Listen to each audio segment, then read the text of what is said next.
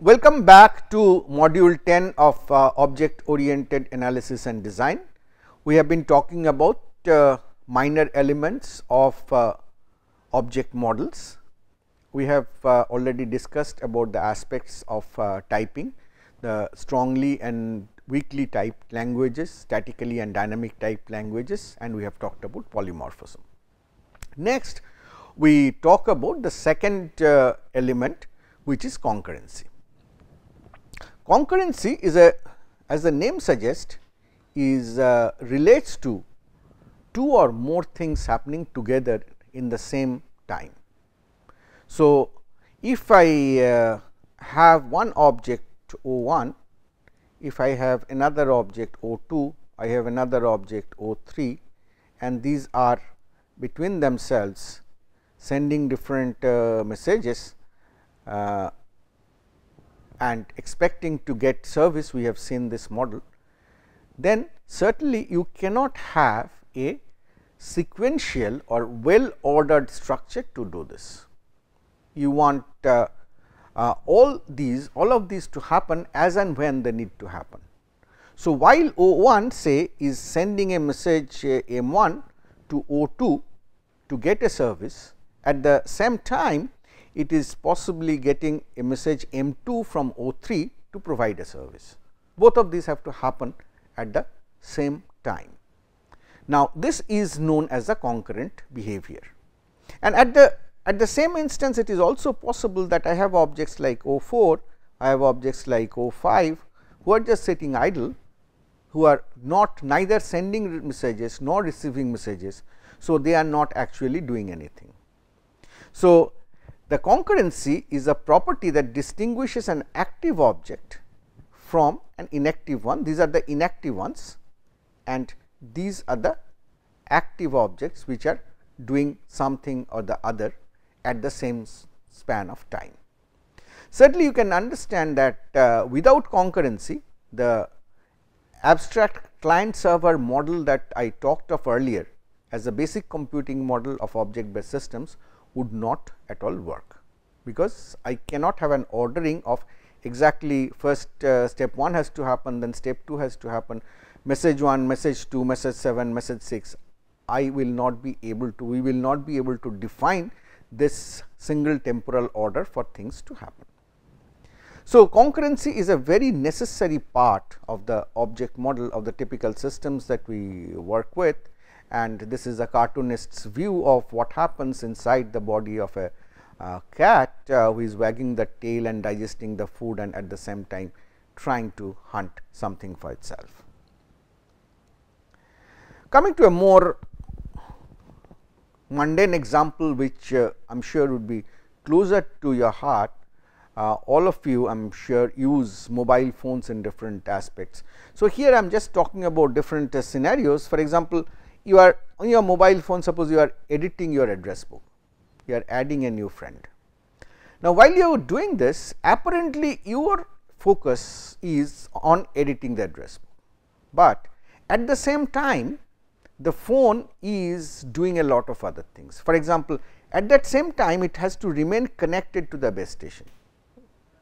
Like being connected to the base station is we commonly say, no, my phone does not have signal, my phone does have signal. That is a kind of visual indication we get. What it means that it is being, there are land stations called base stations to which my phone is currently communicating and is connected, and all the time when our phone is live, when our phone has towers, it basically is connected to the base station. So, it is not acceptable for us that while I am editing my address book, my phone does not remain connected. So, regularly it is sending certain information to the base station, it is getting some information from the base station, again sending information, getting information.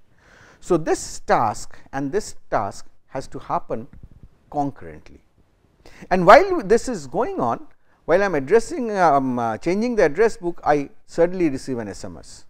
So, the delivery of the SMS happens when the phone is connected, when I am editing the address book. During that time itself the SMS get delivered, and as the SMS is getting delivered, it is being put to my SD card, a notification pops up by the side of my address book screen to tell me that an SMS has come. So, that notification raise has to happen. So, if you look into all of these, they will need to happen concurrently. There is no specific ordering strictly between all of them. Of course, SMS being delivered will be followed by notification, that there is an ordering there, but there is no specific ordering in terms of how much I edit in the address book and the SMS being delivered and the connection of the phone. In a different scenario, if while we are in a call, the phone certainly needs to remain connected to the base station. So, this is the call is a task, this is a task, another SMS can get delivered, and in fact, a second call may arrive. So, I get to see that a call waiting is happening. So, the ongoing call and the waiting call have to happen in the same time space. So, this needs concurrent behavior. You are watching a video in your mobile phone, you are still connected to the base station. So, while you are watching the video, without disturbing you, an app is getting downloaded and updated, installed in your phone. A WhatsApp message is getting delivered and you get a notification for that is raised. All of this happen in the same time space. There could be, if you start just thinking of different instances of your use of the mobile phone, you will for every kind of scenario, you will identify 4, 5, 10, 20 different things that need to happen, the tasks that need to happen at the same time, and without a predefined order, a strict predefined order for things to work properly. So, that is a basic significance of having concurrency in object model. So, if we think about all of these address, if I think about say the address book is an object, if I think about base station connector is an object, if I think about SMS is an object, if I think about notification is an object, if I think about call as an object, if I think about app as an object and so on, they all will need to interact, exist and work at the same time domain. So, that is the basic notion of concurrency that we need to work with. Certainly, coming to the technical terms, concurrency basically relates to processes in our computing system, and we often talk about two kinds of concurrency more frequently. One is known as a heavyweight concurrency, or which is commonly called a process. The other is known as a lightweight concurrency, which is commonly called a thread. A heavyweight concurrency or process is an entity that the OS deals with and provides its own address space. In contrast, a lightweight concurrency happens within a single OS process, which is a heavyweight concurrency item, but it shares the address space that the heavyweight process or heavyweight concurrency of the process has. It does not get a separate address space. It shares that with other lightweight processes and so on. The communication typically is expensive between processes or heavyweight concurrency items. It is usually through a shared memory in terms of lightweight concurrency items or threads. So, these different kinds of concurrency models has to work with the way I want the objects to interact. If so, naturally objects which belong to the same module, objects which are closely integrated should work concurrently using threads, whereas very different modules which are completely independent, which have very little functional overlap or very little code overlap, would possibly work as independent processes, because they need to handle very different independent resources of the same system. So, as you go to the refinement of the design in terms of your object models, you might need to look into these concurrency aspects of the object models. We move on to the last minor element of object model, that is called persistence. Persistence basically talks about two major axes, axis of time and axis of space. We have been talking about objects all the time. Now, finally, when I realize in a programming system what is an object? An object will be represented by a contiguous sequence of memory locations a collection of bits together. So, there is always a beginning of an object. An object gets created by some other object, because everything is object. Once it is created, it occupies certain memory space and it stays for a certain period of time till it is destroyed.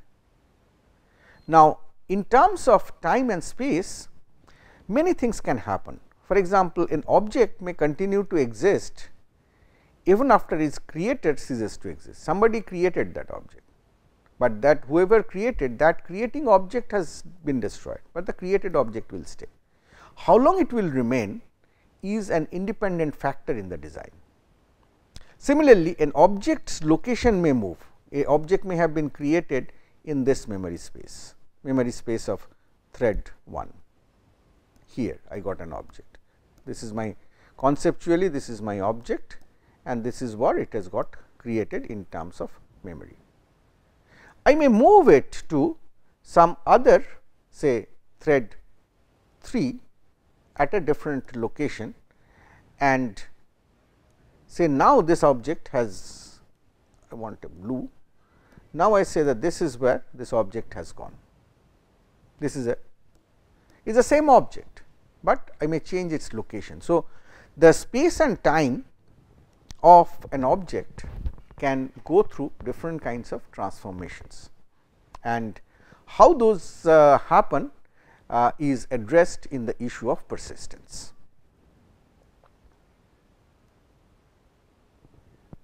The cartoonist's view for you to enjoy. I will not go into explaining this, you should take your time off and try to understand what is being said in the persistence here. Let me focus on the fact that persistence built a continuum of object existence. As we have already explained, an object, let me get back to red, that is more prominent. So, an object in a software takes certain amount of space and exists for a certain amount of time. So, how much? So, if we just look into these two axes, say we say this is time and this is space. So, we will have objects in different points in this space. So, the further down you go on the right here means these are objects which stays longer. From the creation to the destruction is a longer time. If I go on this, then it says that these are objects which move between more and more number of spaces, address spaces. So, if we look into this, then we find that there is a continuum of object existence, that is, it varies significantly as to how long an object stays and where. And for example, the shortest living objects usually are the transitory objects, objects that get created because you just wanted to move some value from one place to the another. For example, if you know C++, the basic of C++, and you are returning a value by copy, then while you return that, the actual object that you are trying to return cannot be returned, because that object has to die as soon as the function call is over. So, what you do, you make a transitory object, you make a temporary object and return that. Or for that matter, if I am trying to evaluate something like a plus b plus c, then I cannot evaluate all of them together. So, what I do, I kind of evaluate something like T 1 is a plus b, and then T 2, say if this has to go to say x, then we say T 2 is T 1 plus c, and then we will say x is T 2. Because at every time the object can do only one thing, only either add two numbers a and b, add two numbers, the temporary result of addition of a and b with c, and so on. So, these kind of objects are the transitory objects or temporary objects. They naturally have very short time span, because T 1 gets created here and will get destroyed here, it is done. Two different objects that we might need to keep in the database. Think about the leave management system, we have talked about so many employees of different types, and certainly these employees stay in the system for a very long period of time. Once an executive has joined and has been created in the system database, that employee object representing the executive will remain till that executive has been purged from the system, possibly because she has left or she is resigned and so on. So, the objects that exist in database often outlive. So, this is a very critical concept, outlive the execution of a single program, which means that the object representing an executive will remain much longer in the system compared to the method that needs to be performed for requesting a leave by that executive or by approving a leave for that executive and so on. So, based on this is kind of a continuum hierarchy of most transient to most persistent objects. These are expression evaluation. I just showed you an example that how transient values happen in expression evaluation. Similar things will happen for local function invocation. You know, whenever we do call by value, in C the values get copied and those copies will get removed when the function invocation is over. There are global variables, dynamically heap items, that means dynamically allocated variables which outlive the scope that they relate to, and so on till you talk about really database persistent objects in the database, which will outlive any kind of programs which create, manipulate and destroy them. So, it is very important to understand this continuum, and whenever you are designing the object, understand what is the persistence model of that object. For very simple things, for example, if an object is very transitory, it occurs and then disappears, then we would like to make it very lightweight. We will try to keep it very lightweight, because if there are too many transitory objects, they are getting created and destroyed very frequently. So, system will have a lot of overhead of simply creating and destroying objects. If an object is very large, it is huge, takes a lot of space, we need to make sure that it does not have ample transitory behavior. It should have more persistent behavior, and only a small part of that object which might need changes or which might need relocation will have to be treated separately, so that you do not get into performance issues. So, different aspects of persistence or different levels of persistence in time and in space will guide how we should design different objects, how we should encapsulate and modularize them, so that I can design a efficient system. So, these factors, this is the third factor that you need to keep in mind. So, to summarize, we have in this module talked about the three minor or useful, but not exactly essential aspects of object models, but I would assure you from my experience that if you want to do a good object oriented system design, or rather if you want to do a good design for a complex system, then alongside the major elements is very critical to take care of the minor elements, because minor elements relate to three major axes of implementation, which often turn out to be the core non-functional requirements of a system, leading to performance in terms of time, performance in terms of space, and general behavior of how responsive the system is, how robust the system is, and so on. So, please keep the aspects of typing in mind, which grades between strong, weak and no type, between static and dynamic, and is critical for OOP. You will need to certainly be conscious about the concurrency to be able to build client server models, and persistence will immediately tell you what kind of system you want to build. For example, a very simple example for persistence would be, you would need to decide whether at all the objects outlive your application or not. If they outlive, then your immediate conclusion is there will have to be a database. There will have to be a database to store. There has to be a persistent store to keep the objects, because Otherwise, all variables and objects that you create deal with in a program will certainly disappear, will get forcibly destroyed as long as your main function ends. So, you will not be able to work with them next time you run your program. So, these are the considerations that you will need to work with. So, with this I will conclude on the elements of object models, and next we will start talk about the other details of object models from the next module.